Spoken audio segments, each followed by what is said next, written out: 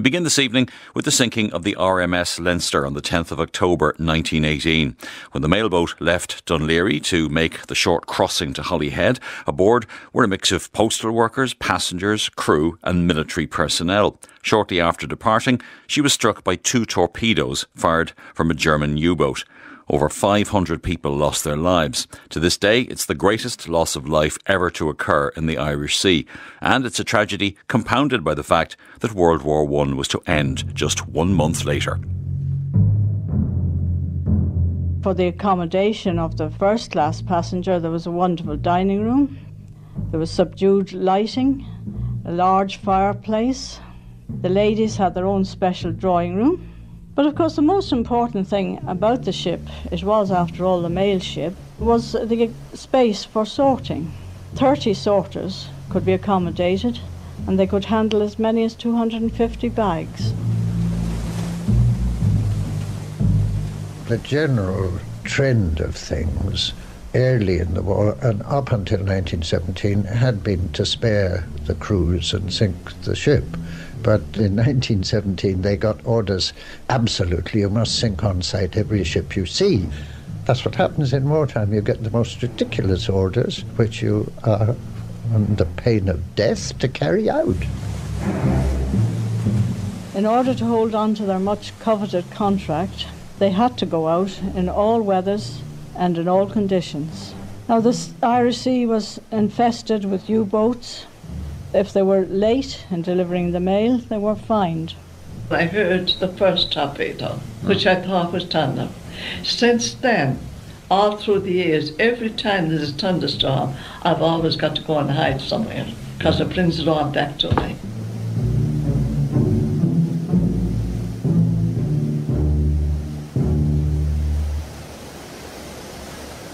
Voices there from the RTÉ archives taken from the 1988 RTÉ Radio documentary by Tim Lahan, The Sinking of the Leinster, which was made to mark the 70th anniversary of that event. Well, this Wednesday it will be 100 years since this tragedy occurred in the Irish Sea. Joining me in studio to talk about it is Michael Kennedy, Executive Editor of the Royal Irish Academy's Documents on Irish Foreign Policy series, and I'm also joined by maritime historian Philip Lacane, who's the author of 2 books about the Leinster, including the recently published Women and Children of the RMS Leinster, Restored to History. You're both very welcome indeed.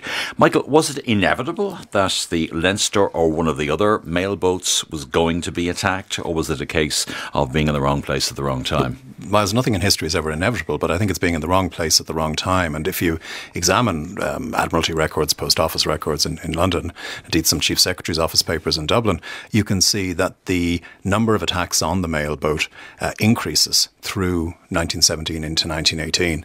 And so it is extremely likely that the mail boat is going to be the subject of an attack. It's a prize, if you like, for a U-boat captain. It's a major strategic link between Dublin and Holyhead. It's a service that links 2 parts of the British Isles, if you like, at that stage.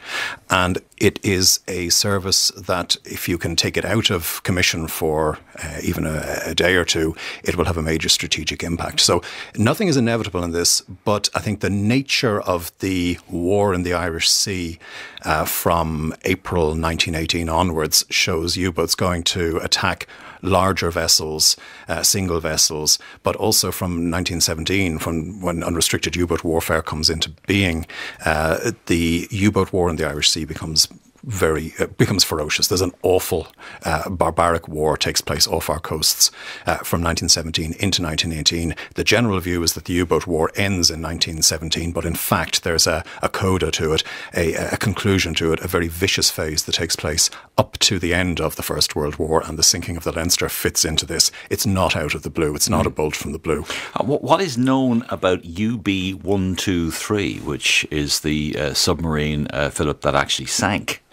The Germans in the First World War had 3 types of submarine. In the Second World War they just had a U-boat, but in the First World War they had a U-boat which operated on long voyages into the Atlantic. The UB type was constructed for voyages around Britain and Ireland, and the UC was a mine layer. The ship came into came into service in April of 1918, so the final year of the war. It had just had one prior voyage, which was dogged by technical difficulties, although they did stop 3 Danish ships, which they then released. The commander of the ship was the oldest man aboard, Robert Ram. He was 27, a married man with 2 children. There were 2 officers on board who had fought at Jutland, and the crew were aged 19 and 20.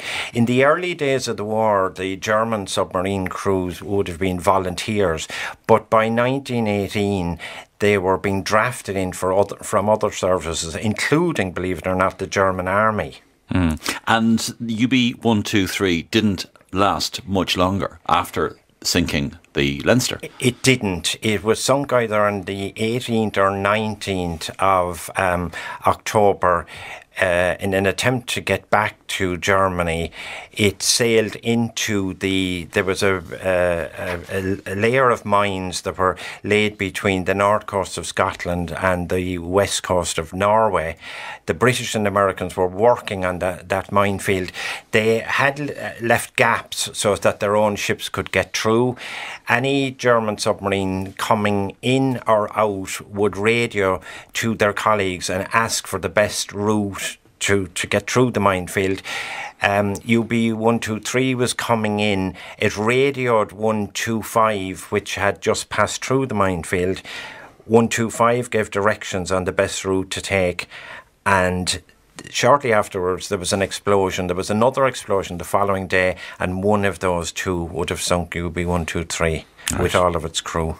And the Leinster officially classified, Philip, as a mail boat. What's the history of the mail boats, and why were they so important?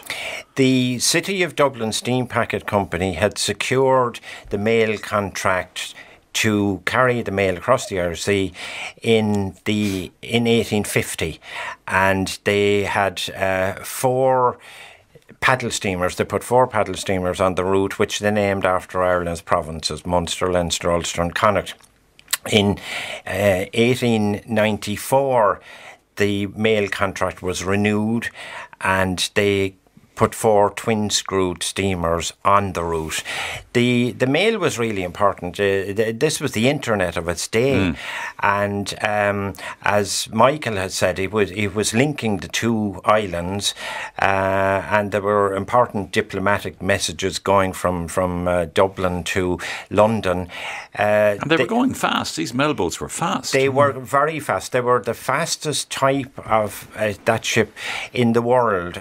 The only ships that have been faster across the Irish Sea were the Catamaran in recent times. Extraordinary. 2 3/4 hours it took. And I mean, Michael, the mail was, I mean, it's very difficult for us to think nowadays in terms of, not only next day delivery, but also same day delivery. You're getting two deliveries a day at times. You're getting an absolutely to the second service that the mailboat links into the Irish mail train in Holyhead. That scoots along to Crewe. It meets up with the night mails that are going up and down from London to Edinburgh. That there's a really intricate service there that means that somebody in Dublin can, as Philip was saying, it is like the internet of its day. If you don't want to send a telegram, you can send a letter, and you will be assured that it will be in London that evening. And if the mailboat failed to meet its targets, the Dublin Steam Packet Company was fined. Yes, there were considerable fines for non-running, for late running, for any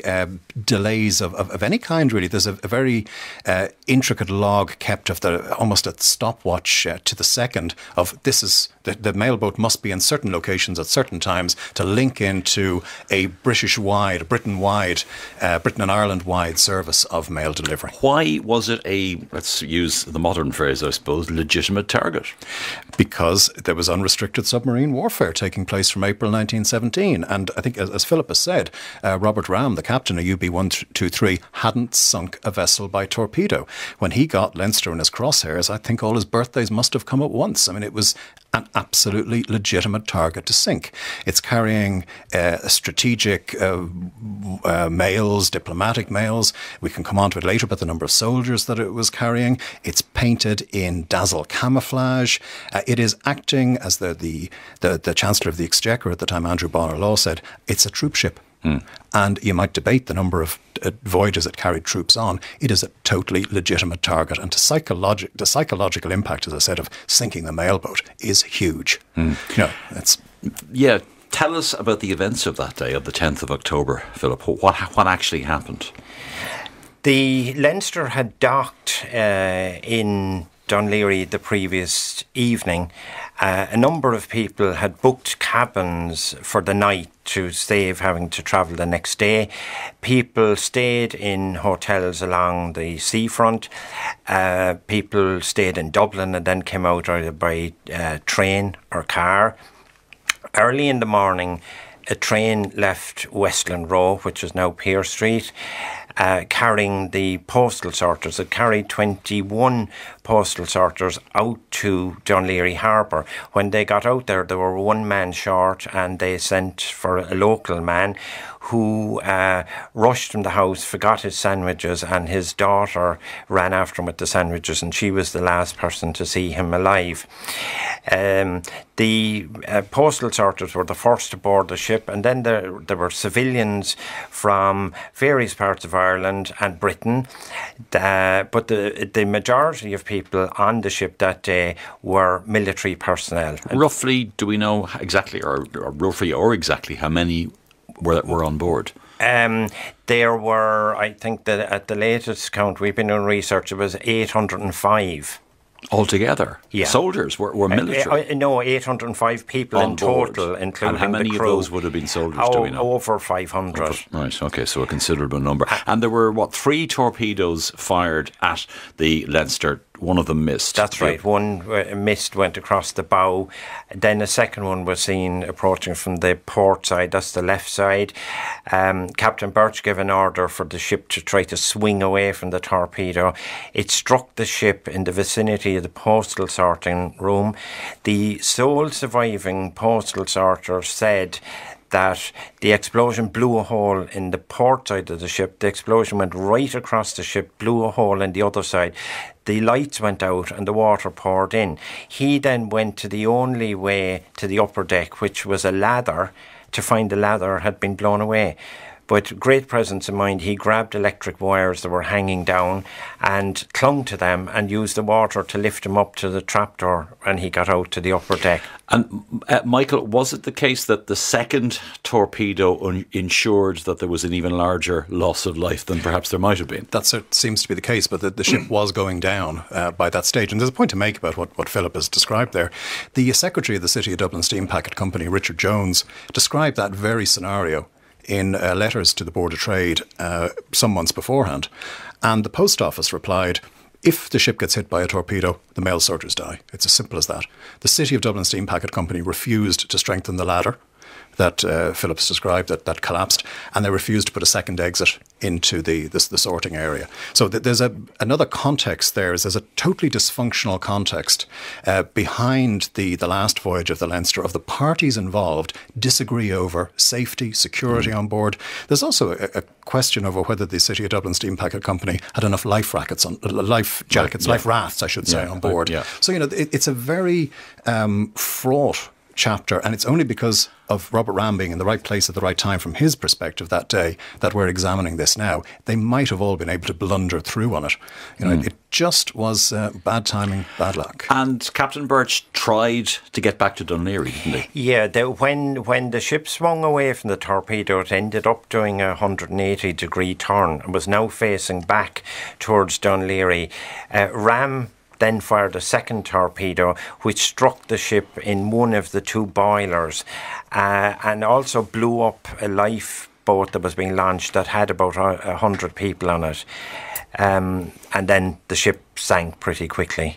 And what about the lifeboats? Were the lifeboats used? Were there enough lifeboats? I think there was one incident where a number of soldiers got into a lifeboat and refused to get out. That's right. And one of the crew wasn't able to launch the lifeboat, and he called a military policeman who came up, called on the soldiers to get out. There was a sergeant in charge of the men in the lifeboat. He appeared to be dazed and didn't move, and the military policeman shot him dead on the deck.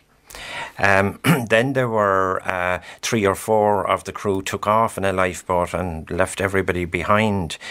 There was bravery as well. William Marr, who was a stoker, he was clinging to a life raft with a mother and daughter and a number of soldiers.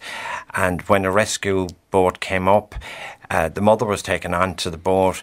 The rescue boat suddenly started its engines, flipped over the life raft. The young girl, she was 13, Dorothy Toppin, was washed away, and William Marr went after her and saved her, for which she was given the Royal Humane Society medal, and Dorothy Toppin gave him a watch, an engraved watch. Michael, you mentioned the dysfunctionality, which they might have muddled through had it not been for UB 123, but there were allegations of a cover-up afterwards. There were. I'd add quickly there to Philip's point as well, the weather was very bad on the day. The sea took a lot of victims, and there would have been far fewer drownings had the state of the sea been calmer. But in terms of cover-up, news gets into Dublin about 10:30 that this is 10:30 a.m. 10:30 a.m. that Leinster has sunk. It's arrived in Kingstown, about Dunleary, about 10 o'clock.